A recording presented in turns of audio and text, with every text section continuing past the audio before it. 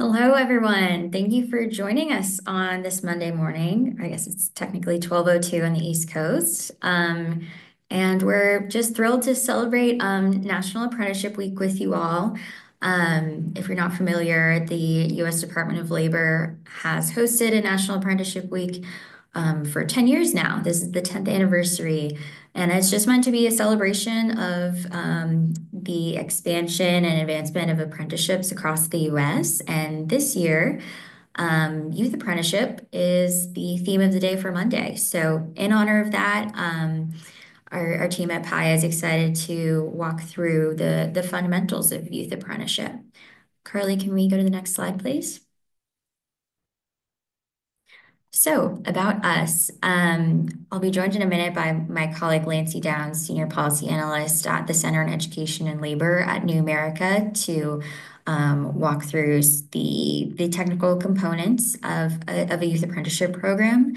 But just to start off about us, if we haven't met yet, my name is Ivy Sullivan. I'm the manager of the Partnership to Advance Youth Apprenticeship Network, and we'll get into what the network is in a second too. But just to level set who we are and what PIA is, New America is a nonprofit, nonpartisan public policy think tank and action tank based in DC.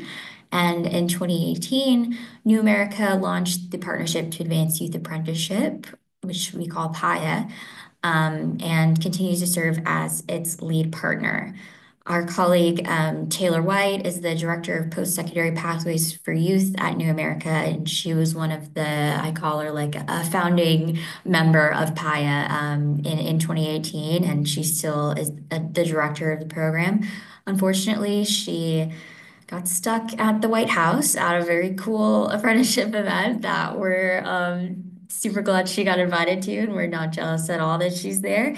But we've been told that there will be lots of photos on social media and some videos too of the youth apprentices that are gathering at the White House today to celebrate National Apprenticeship Week.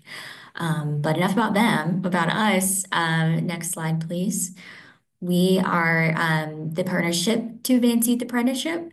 New America is the lead partner, and we work with all the organizations on the screen here who are our fellow partners. And together, we just coordinate our efforts. So that can look like providing pro bono technical assistance to our network members, hosting webinars like this one for the public, and publishing reports to share our latest findings and best practices on how to run effective youth apprenticeship programs. And I should say at the top, when we talk about youth, we're talking about high school age youth plus anyone ages 16 to 24. So this is a great national effort, and we have a couple of learning hubs that we work with as well in Charleston Regional Youth Apprenticeships and with CareerWise that has offices across the country. Next slide, please. So together, the partners support place-based partnerships to increase the number of programs that meet our definition of high-quality youth apprenticeship programs. We also facilitate learning and innovation through different academies and cohorts and meetups with folks that run apprenticeship programs across the US, across a number of industries. And we work to strengthen the case for youth apprenticeship. And being in DC, that's pretty easy for us to be close to the lawmakers that are making these decisions at a federal level. So a little bit about PIE and its history. Next slide, please. We, in 2018, in the spirit of this partnership and sharing best practices, PIA welcomed applications for different organizations across the US to receive grants from PIA.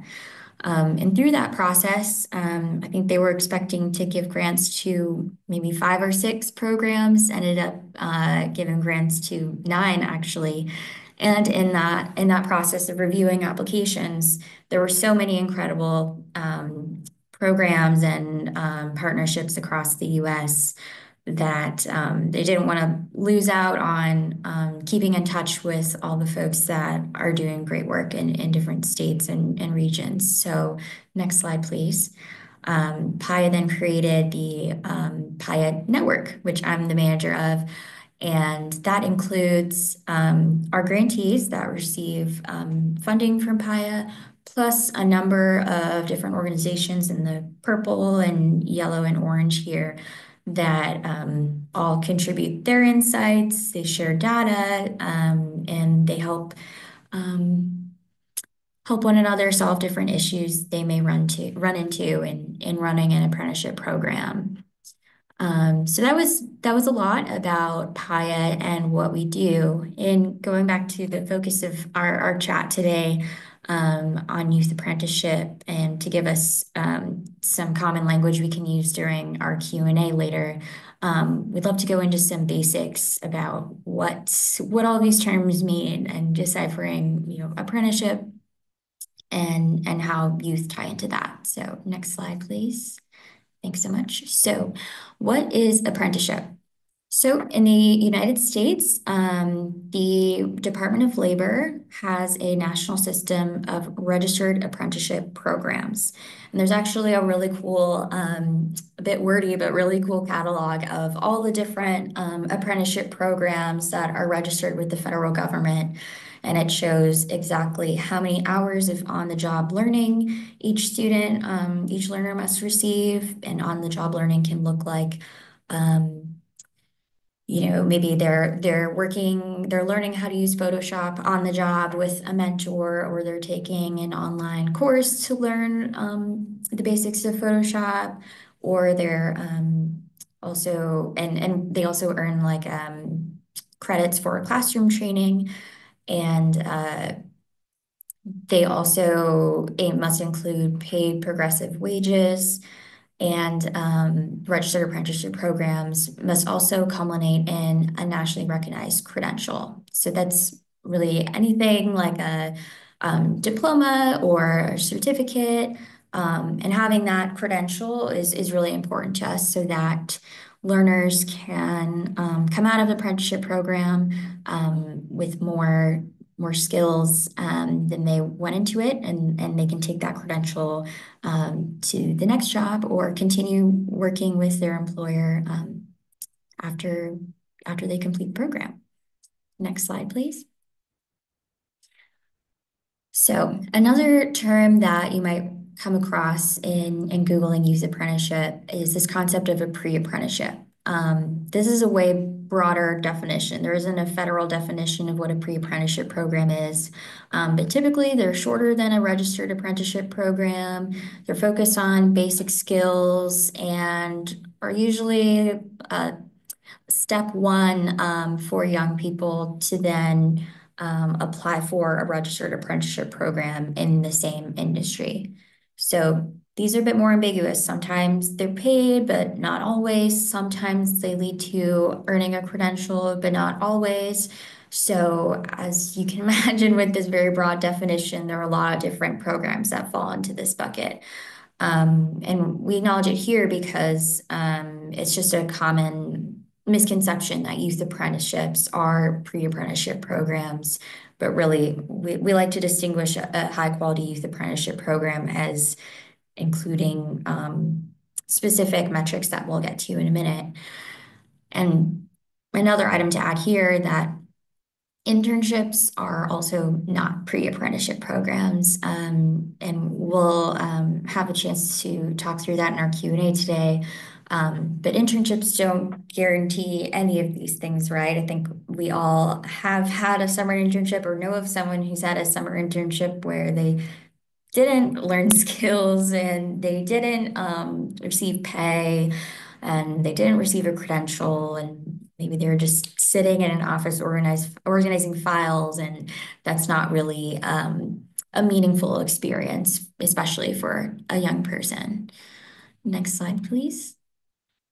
So in thinking about youth,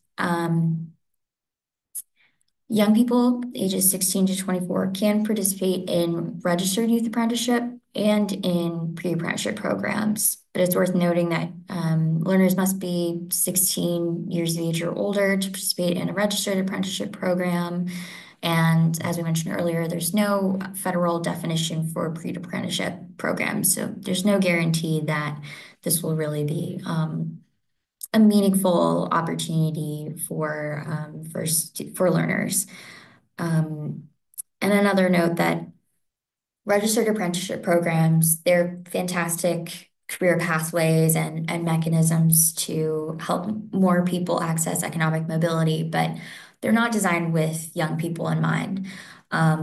We might think of an apprenticeship in the skills trades, like an electrician's apprentice. That's going to be a full-time job. It's not necessarily possible for a high school student to then be in a full-time apprenticeship program. That's not compatible with their life. Um, and if we think about a pre-apprenticeship program, that's not designed with youth in mind either, especially if there isn't paid work guaranteed. A lot of students are deciding between working at the store down the street and earning a wage and saving up a little bit for college versus taking an internship program that would be, helpful to build their skill set. And just to get rid of that equation altogether, we believe that apprenticeship programs should be paid work-based learning opportunities. So I threw a lot at you there, but I would love to pass the mic over to my colleague Lancy Downs, who will get into the specifics of all the different terms there and share with us a little bit about the different components of youth apprenticeship. Lancy? Awesome. Thank you, Ivy. Hi all. Very glad to be picking up the torch here from where Ivy left it off. My name is Lancy Downs. I'm a senior policy analyst on the PIA team. And I am tasked with telling you a little bit more about youth apprenticeship. So Ivy has told you about the registered apprenticeship program, registered apprenticeship system in the US. She's talked a little bit about pre-apprenticeship and she's noted that neither of those systems, neither of those programs are really designed to cater to youth and the specific needs young people have. And so PIA, you can stay on the, well, it's fine. You can keep put the slide up. Recognizing that these two pretty common models were not necessarily designed to serve young people, PIA developed our own definition of the term youth apprenticeship.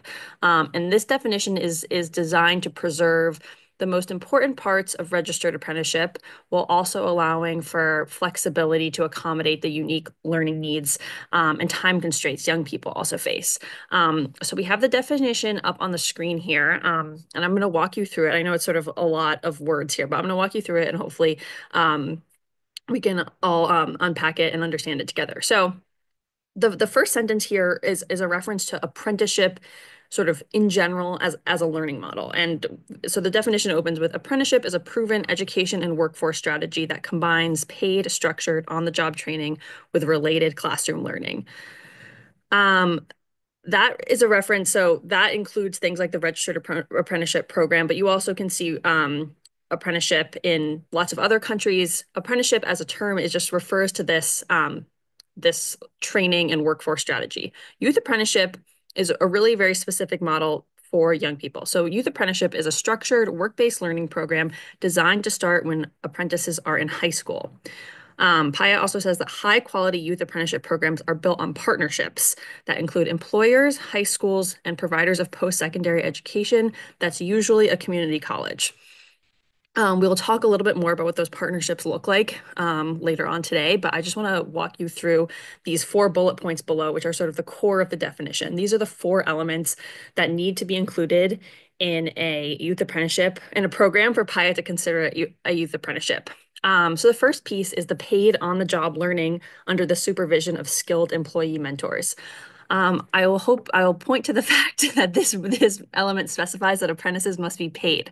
So if somebody tells you they're running a youth apprenticeship program where the participants do not earn wages, that is not a program PIA would consider to be a youth apprenticeship. The paid portion, the earning of a wage is really crucial to something being considered a youth apprenticeship. Um, the second piece is the related classroom-based instruction. You might hear this abbreviated in a bunch of different ways. Sometimes it's RTI or related technical instruction. Sometimes it's related supplemental instruction or RSI. Sometimes it's just related instruction. That all refers to the same thing. It's the classroom-based learning that's connected to the apprentice's occupation. So it's the learning they're doing in a classroom that's basically directly tied to the learning they're doing on the job. In youth apprenticeships, generally, the related instruction is being delivered either by high schools, by post-secondary partners, so often community colleges, or some combination of both, depending on the design of the program.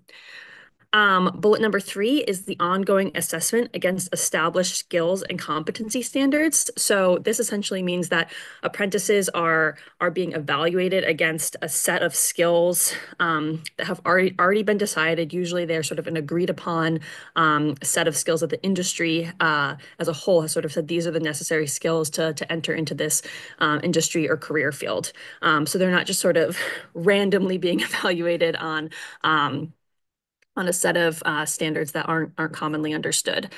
And then the last piece is a really, really important one. It says that a youth apprenticeship must culminate in a portable, industry recognized credential and in post-secondary credit. You might have noticed when Ivy put up the slide with the list of requirements for a registered apprenticeship program, it culminates in an industry recognized credential, but it doesn't necessarily culminate in post-secondary credit. So you might be wondering, why does PIA's definition require both the industry recognized credential and the post-secondary credit? And that's basically because PIA believes that youth apprenticeship should expand rather than limit a young person's post-secondary opportunities. You might have heard youth apprenticeship referred to as an options multiplier. That basically means that we want youth apprenticeship to be the kind of program where when a young person is done with it, they have more options for what to do next than they did when they started. So leaving the program with both college credits and with the industry recognized credential gives them options to pursue higher education full-time, work full-time, some combination of both. If they only got one, it would limit those options. I'll also note that while it's not stated explicitly in this definition, PIA also believes that the post-secondary credit earned during an apprenticeship should be applicable towards an associate's degree or a bachelor's degree, and it should be transferable to other post-secondary institutions. So that's the 4 core elements of the definition. Just a couple things to note before we move on. It's possible to meet this definition with a registered apprenticeship program. You'll notice that this is similar to, but not entirely the same as the standards in a registered apprenticeship program. PIA does not require a youth apprenticeship program to be registered, but they can be. And it cannot, and a very high quality intensive pre-apprenticeship program might also meet this definition, but it would have to be designed pretty intentionally to make sure all of these pieces are met. I'll also note about this definition, this is not a legal definition. This is definition PIA came up with to provide guidance to the field, to provide guidance to youth apprenticeship programs and stakeholders around the country. There is no federal definition of youth apprenticeship. There's no definition that the Department of Labor has issued that's in federal law. It doesn't exist. That's part of why we came up with this, to help provide some guidance because there's no federal definition. That said, there are state definitions of youth apprenticeship. About half of all states have sort of some sort of definition of youth apprenticeship, either in their state statutes or in their regulations. And while most of them contain some of the elements of PIA's definition, they very rarely include all 4. So it's very possible that you might be dialing into this call from a state that has its own definition of youth apprenticeship on the books. And it just, for your awareness, the way your state uses the term youth apprenticeship might not be exactly how PIA is using the term youth apprenticeship. So it's just good to be aware of the distinction and what the requirements are that PIA has to ensure a program is super high quality that a state definition might not necessarily include. Okay, that's definition. Can we move on to the next slide, please? So this is sort of like in a way, part two of the definition. This is PIA's guiding principles for high quality youth apprenticeship. Um, PIA stands behind our definition. We think it's great, but we also know that it's not enough to necessarily guarantee a super strong, super high quality program. And so we also have these five principles that we think are the quality criteria programs need to meet to deliver value to both employers and to students and to any other stakeholders in a youth apprenticeship program. And I'll walk them through with you here quickly so you can get a sense of what we're talking about with all of these. The first one is career oriented. The text here refers to the fact that learning is structured around knowledge, skills, and competencies that lead to a career with a family supporting wage. The idea with this one is that youth apprenticeships shouldn't be preparing a young person for a dead-end job, a job where there's no growth or trajectory. It should be preparing them for a career where they can make enough money to support their family. Principle two is about equity. So the idea here is that youth apprenticeships should be accessible to every student, and that there should be sort of some targeted supports built into the programs for young people who have been adversely impacted by longstanding inequities in our education system and in our labor market.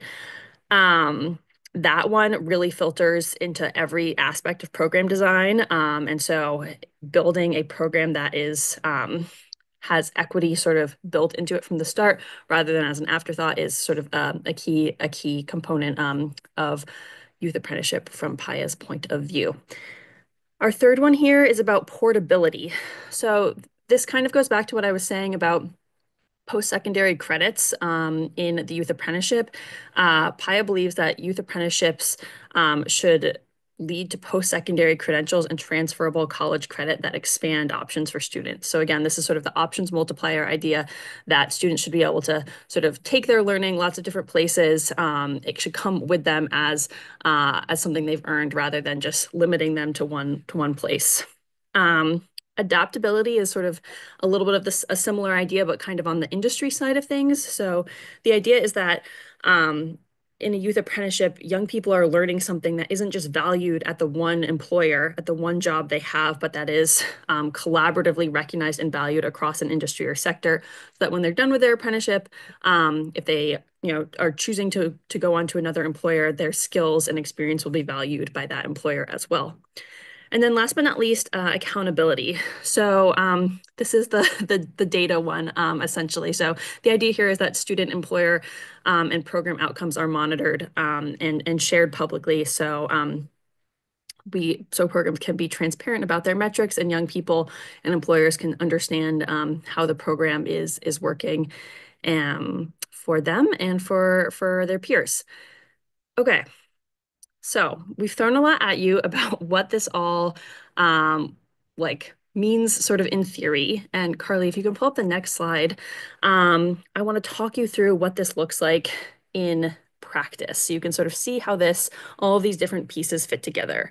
This infographic here is called Visualizing the Youth Apprentice's Journey. It illustrates the components and sequence of a pretty prototypical youth apprenticeship program. Not all programs will look exactly like this, but this is sort of an example of what one might look like.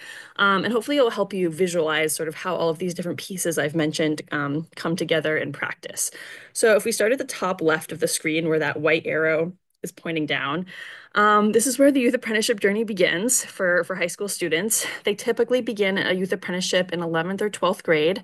And we see in these first couple of years that youth apprentices are completing their paid on-the-job learning. They're earning that transferable college credit through their college level coursework and their related classroom instruction. They are ultimately, after 2 years, graduating with their high school diplomas. And in this model, the youth apprenticeship continues into a third year after they've earned their diploma.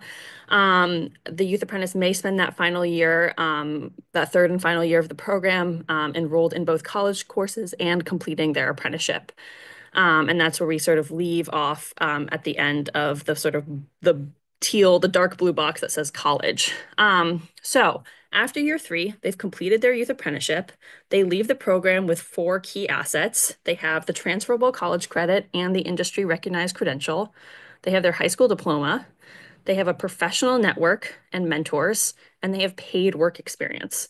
So, four really crucial things that they're ending up with at the age of maybe 18, 19, 20 years old. And then the question is, so what comes next? What do they do after their youth apprenticeship? And as I said earlier, youth apprenticeship should be an options multiplier. So ideally, they are leaving very well prepared for a few different post-secondary options. Um, they can go right into the workforce full time. They can launch their careers. They've got valuable industry experience, knowledge, they've got connections, so they can just continue to work full time. Some may choose to enter a degree program full time and pursue a bachelor's degree, build on the credits they've earned through their apprenticeship. Oftentimes, young people, if they're staying with the same employer, their employer will pay for or subsidize their college coursework. And then option three is sort of a mixture of both. They can continue working part-time while continuing their education part-time or full-time. And as I mentioned, that often comes with the financial support of employers. Um, Not every high quality youth apprenticeship program is going to look exactly like this. So please do not freak out if you are thinking about or planning for a program that does not look exactly like what's on the screen here. This is just sort of a prototypical model. It's what it could look like. It's not a prescription for design, but you will notice that the key elements of the definition we talked about earlier are sort of woven throughout. Next slide, please. Okay, so one of those complex aspects of youth apprenticeship and working on youth apprenticeship is that there are three unique stakeholder groups who need to come together to cooperate, collaborate, to run a program. And those groups are those three icons at the top. We have K-12 school systems, we have employers and industry, and we have post-secondary education providers, which, as I mentioned earlier, are usually a community college. These three partners are critical to any youth apprenticeship partnership. You need the three of them to run a partnership. But in reality, most partnerships will often require collaboration among more than just these three. There'll usually be a couple other partners who are brought in some capacity. And I've listed those. We've listed those in the sort of array of colors below: unions, workforce boards, industry associations, community-based organizations, nonprofits. Those are just a few examples of the other types of partners we see in youth apprenticeship partnerships. Not all need to or do appear in every partnership.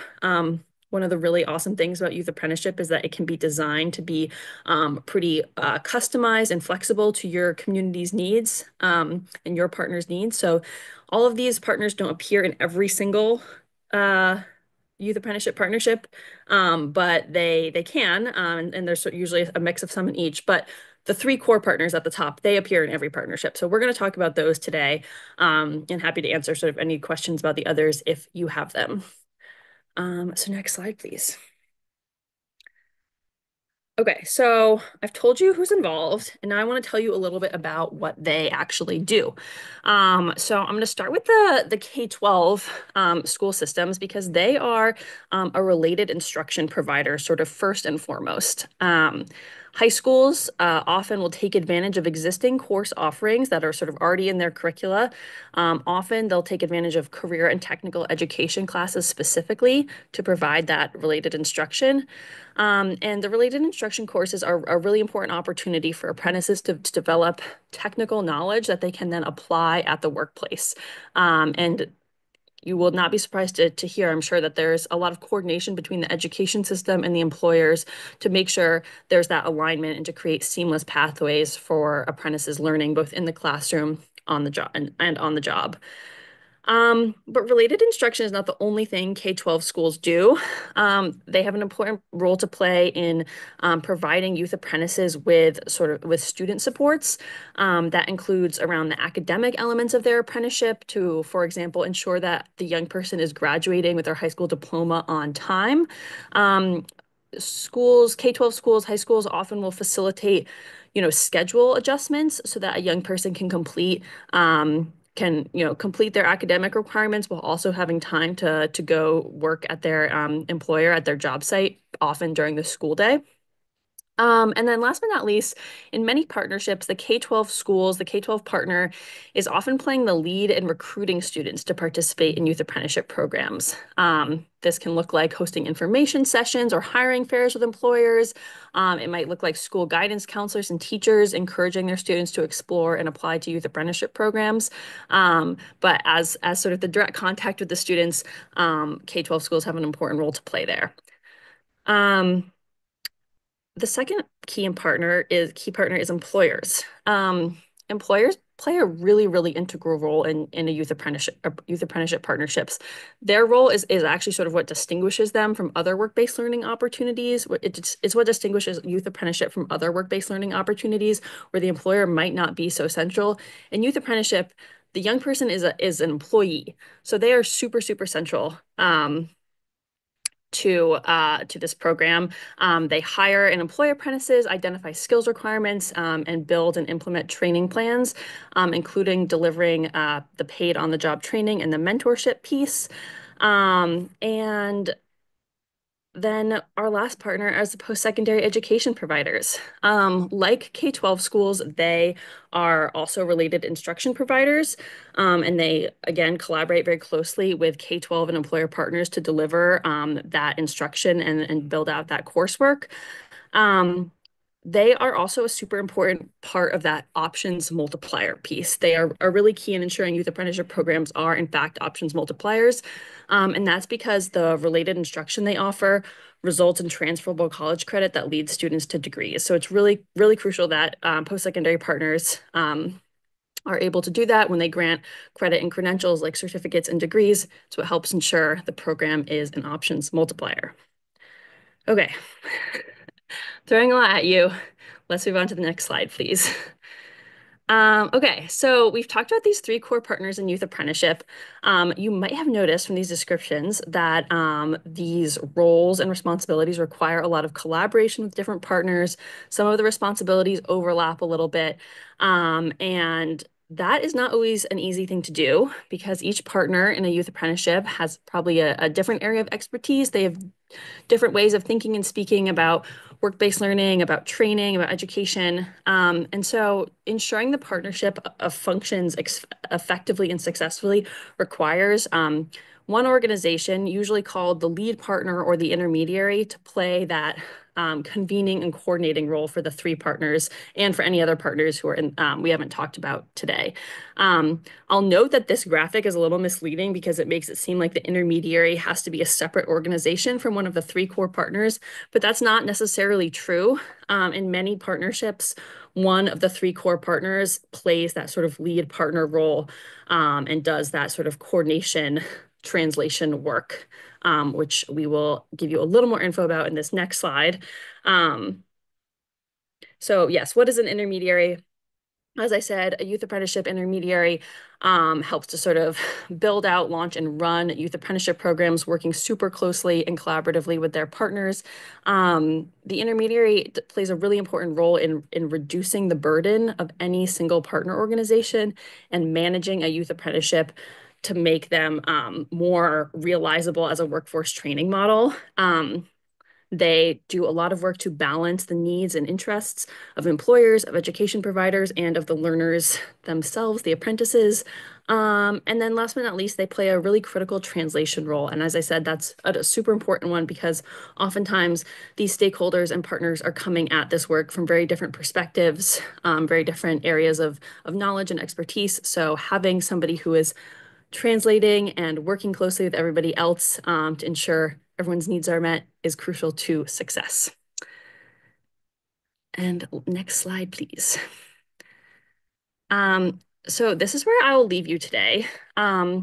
Basically, all I want to say here is, this work of collaboration and coordination across stakeholders is really hard. It's not easy. And part of the reason it's so challenging is because it's essentially asking all of these stakeholders and partners to help create systems change.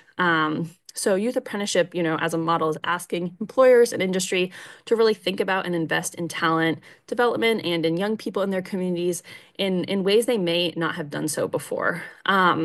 For K-12 schools, they're collaborating with industry, which is something they might not have done before. They're playing a key role in sort of building out very structured pathways that might look different from a traditional 2 or 4 year college degree, but that might still incorporate elements of that. So trying to figure out how to bring those pieces together is not always easy. And same with post-secondary institutions and community colleges who are giving credentials and valuing learning beyond the walls of their classrooms, which might require, again, collaboration with the industry in a way that they haven't done before. So that's what makes youth apprenticeship both so challenging and both so rewarding and so important because it is bringing these disparate systems together in a way they have not done before in order to make sure young people have more accessible, structured, clear, equitable pathways to post-secondary education and careers. And that's where I leave you. So back to Ivy. Thanks so much, Lacey. Really appreciate that. If we can go to the next slide, Carly. If you're like me and you like to do a little extra reading to help absorb when you receive presentations like this one, we have a couple of resources available to you. PI actually has a resource library online at piresourcelibrary.org that includes case studies and templates and worksheets that describe successful youth apprenticeship programs and also can serve as different like a procedure for how to start up a youth apprenticeship program or scale yours if you're managing one. So feel free to scan this QR code. We'll have it later in the presentation too if you're interested in checking out the PI Resource Library. Next slide, please. Before we get into the Q&A, with our remaining time, we'd love to keep in touch with you as you're learning more about youth apprenticeship programs. If you are running a youth apprenticeship program or you think, oh, I might have fallen into this, pre-apprenticeship bucket, but I'm interested in catering my work towards bringing in young people. We have a monthly newsletter, which is just broadly covers the youth apprenticeship space. We share news in there, different state funding opportunities. If there are other webinars that our partners are hosting, other in-person events, regional meetups, we'll include that in the monthly newsletter. So feel free to sign up for that. And we're super excited to share that our network is accepting new members. Feel free to fill out this interest form by December 19th if you're interested in potentially joining the network. We'll host another webinar on December 5th to actually talk about exactly what it means to be a network member. But I just wanted to note here, for the sake of time, that becoming a member and participating in the network is entirely free. PI is is entirely funded by grants, thanks to our incredible PIA Funder Collaborative, which includes the Annie Casey Foundation, Bloomberg Philanthropies, the Bill and Melinda Gates Foundation, the Carnegie Corporation of New York, JP Morgan Chase & Co., the Siemens Foundation, Harbor Freight Tools for Schools, and the Walton Family Foundation. None of this work would be possible without them, so we thank them for supporting us. And so we'd love for you to join the network if you're interested. But otherwise, we can go to the next slide and get into your questions from the Slido. So if you have other questions, feel free to drop them in. We saw a few roll in earlier while Lancey was speaking. We will hold off on talking about the specifics of the PI network because that would be a whole other hour. But join us on the 5th if you want to get those details. But we would love to, just get into your questions about youth apprenticeship. So, Lancey, if you don't mind, maybe we can start by digging into this idea of an internship first. Can you help us understand the difference between youth apprenticeship and an internship program? Sure. If we could go to slide 26, we have a handy little graphic to help you all understand this a little bit better because it's a question we get all the time. What's the difference between a youth apprenticeship and an internship? Let's just start by saying, first of all, there are lots of very good internship programs out there, and they can be a really valuable option. But they are also, as our director Taylor likes to say, the Wild West. They can be paid or unpaid. They can be 2 weeks long, 2 months long, 2 years long.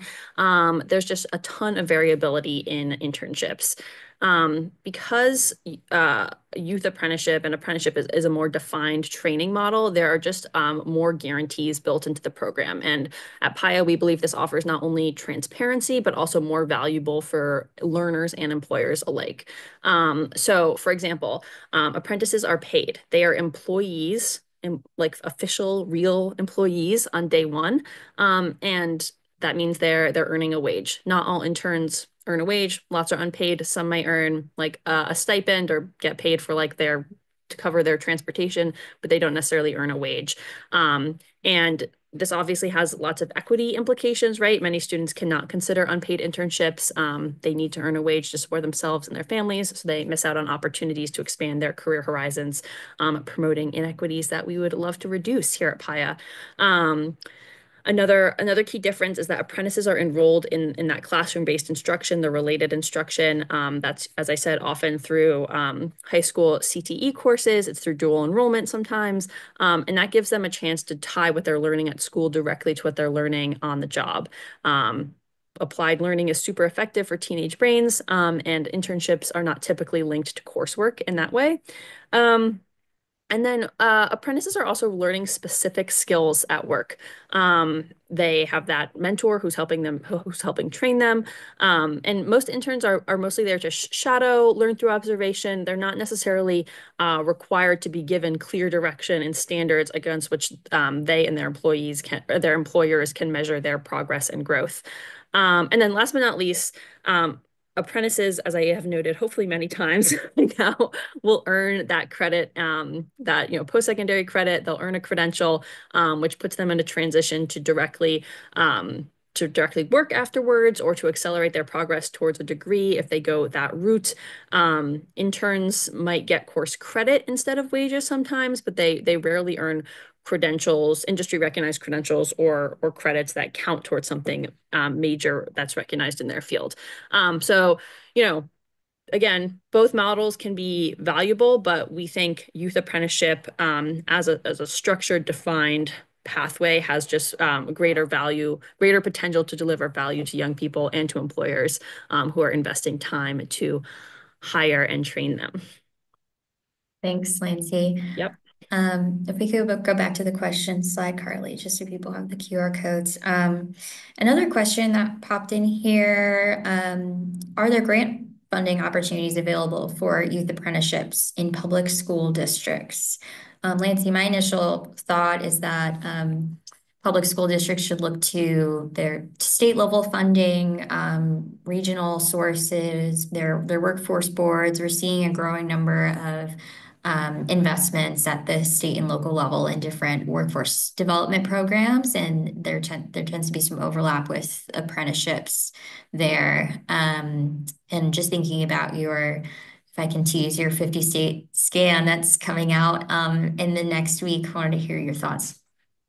Yeah, I think that's a good place to start. It's also worth noting that the federal government just made a whole bunch of grants this summer. I think about $200 million in grants to support the expansion of apprenticeship. A lot of those grants are really specifically focused on youth apprenticeship or pathways for young people from pre-apprenticeship into registered apprenticeship. So those are called the State Apprenticeship Expansion Formula Grants, and the ABA2 grants, which are Apprenticeship Building America grants. So it's worth checking out if your state or if an entity in your state received either of those grants and if there's a way for you to tap into that funding model. Youth apprenticeship WIOA dollars can be put towards youth apprenticeship for students who qualify and are enrolled in WIOA. So that's something to consider as well. And different states might also have their own funding mechanisms for youth apprenticeship. There's not really, I would not say that very few states have funding that's dedicated solely to youth apprenticeship, but there are a lot of options. Youth apprenticeship kind of is a qualifying model for lots of different funding stream. So it's worth checking out what is available in your state that young people in apprenticeship can qualify for. Great. That's really helpful. And just thinking about our programming with the Paya Network in 2025, that's something we want to dig into, just the different funding opportunities available for either apprenticeship intermediaries or these different partners that are collaborating to run a youth apprenticeship program. So another question from the chat, might actually merge two of them. Um, Lancey, do you find greater success when when the intermediary is a third party versus the K-12 or college or industry partner serving as that intermediary? And the part B is, are K-12 school systems in charge of recruiting employer partners? I think this person's just curious what role they have to play, especially since we know that teachers, educators, administrators are very busy, and that would be a heavy lift for them. So, what do you think is what tends to be more successful? I do not think that there's evidence either way saying one or the other is more successful. I think it really comes down to the needs of the partnership and of the community and of the apprentices sometimes.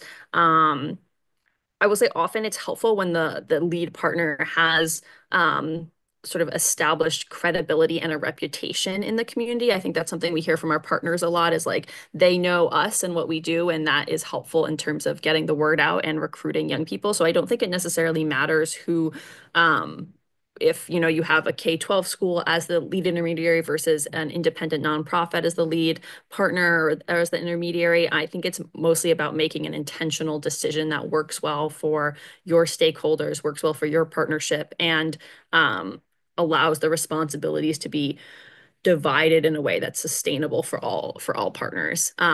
So that's my answer on that. And then the second piece was around employer recruitment and whether K-12 schools are responsible for that. Um, I would say that typically no if the lead partner is if the school is not the lead partner. So if a K-12 school is the lead partner, they might um either have play some role in employer recruitment or they might play a role in giving that sort of distributing delegating, that's the word I'm looking for. They'll delegate that responsibility to maybe like the Chamber of Commerce who's a partner, or if they are working with a workforce board as a partner, they might sort of delegate that responsibility out and then be responsible for checking in with that partner to make sure they are actually doing what they said they would do. But K-12 schools, they can do it, but not necessarily required. Again, that's something I think can vary by partner, and the partner who is best suited to do that outreach is the one who should take it on because that will sort of make life easier for the other partners in the partnership. And I've said the word partner 85 times in this answer. There's so many partners, so many to organize and get aligned in the same direction. Thank you, appreciate that. Is there usually an age limit for apprenticeships? Great question. So for registered apprenticeship programs, um, the age cutoff is, I mean, the sort of you must be 16 years or older to do a registered apprenticeship program. I guess that's the simplest way of doing it. There might be some restrictions for occupations in hazardous industries where it has to be slightly over, but as a general rule of thumb, 16 and older for registered apprenticeships.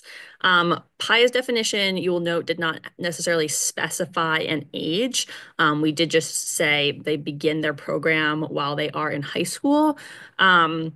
Generally, as I said, it's 11th or 12th grade. So that usually means 16, 17, 18 years old that they're starting. And, if it's a 2, 3, 4 year program, they're finishing by their late teens, early 20s. I think for registered apprenticeship, there's no upper age limit. So like if you are 45 and want to do a registered apprenticeship, there's nothing stopping you from doing that. But there is sort of a base, you must be above a certain age to do a registered apprenticeship specifically. And along those lines, we received another question. Is it possible to structure a program that learners complete in high school only? And I think there's a few ways that we could answer this question. I do think that a core component of our definition of a quality youth apprenticeship program is that it's meant to be a pathway that connects young people to post-secondary credits and to the workforce and work as an options multiplier, as we mentioned earlier.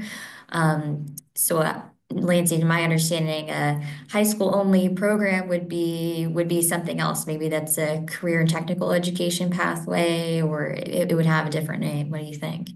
Yeah, I think it depends, I guess, on how the program is structured. I will say that like something we hear from our grantees and our network members is that that is often the hardest part for them is making the link in the program between the the K-12 system and the post-secondary system, so the link between the high school and the community college. I think I there are well-designed programs that end in high school that still incorporate that post-secondary credit. Either they do it through and usually they're doing that through dual enrollment.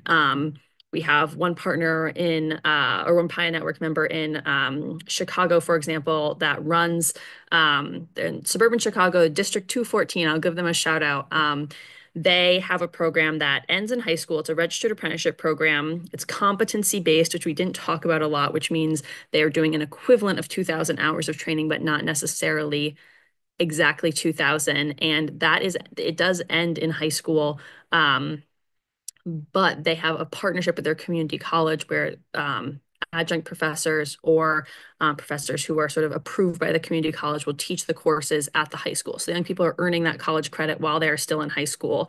And it is portable and it can apply to a degree, towards a degree, but it doesn't necessarily require them to continue the program after they graduate high school. So yes, ideally, it's sort of a youth apprenticeship is the bridge between high school and what comes after high school, but it's not totally impossible to build a youth apprenticeship program in high school that ends before sort of at graduation time. Oh, that's good to know. And then, yeah, maybe we'll end with a question that I know will inevitably lead us to more questions and guide our work in the new year. Can undocumented students participate in a youth apprenticeship program? And Lacey and I have had lots of conversations about how to make sure that everyone can access a youth apprenticeship as a pathway to college and careers. And so this is one that's near and dear to our heart.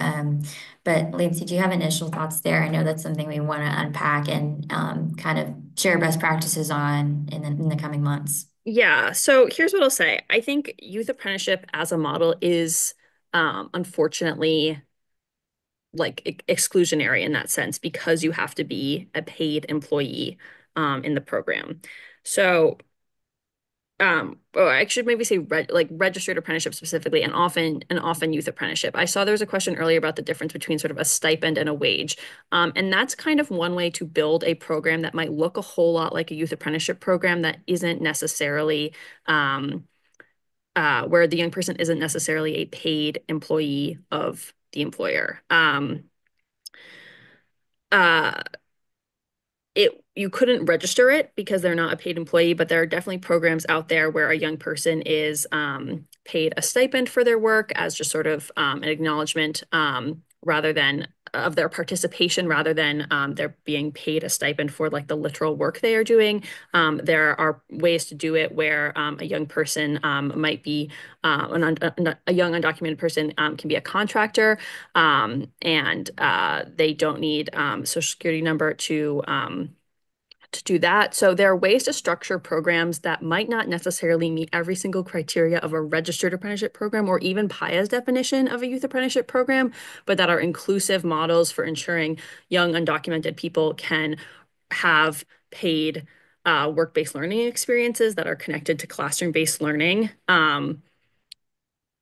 We think youth apprenticeship is a valuable model, but we also recognize that the sort of the fact that young people have to be employees is inherently exclusionary. And so we are not like against models that are designed slightly differently to make sure they include undocumented young people. That's not something Paya like has a negative opinion of. So, youth apprenticeship is a great model. There are also lots of other great work-based learning models that can better serve certain student populations just because of sort of the inherent restrictions baked into an apprenticeship style program.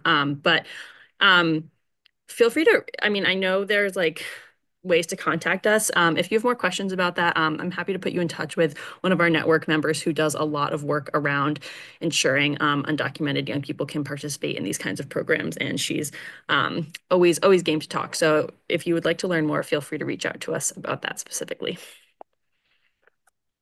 Great. Well, I think we're just about at time, but thank you everyone for joining us today. And just to underscore what Lancey said, there are a lot of different components in our definition of what makes a high quality youth apprenticeship program, but we do that with the goal of inspiring and nudging the field towards meeting those quality metrics. There's lots of different programs that are doing fantastic work, and we're thrilled to, showcase and talk about. And the reality is that not every program is going to meet every single metric all the time. And so we like to think that we're welcoming people into the big tent of youth apprenticeship, even if they might technically be a pre-apprenticeship program or a different, have a stipend versus a wage and have different components that match the needs of their community. Um, yeah, from there, we would again love to keep in touch. Feel free to subscribe to our newsletter. We're also available via email at paya@newamerica.org. And you can also check out our website, which is part of New America's website. And you can search Paya on New America's website and find us there.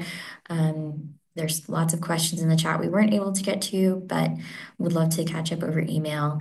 And maybe we'll see some of you on December 5th during our webinar on the Pi Network for folks that might be interested in joining us.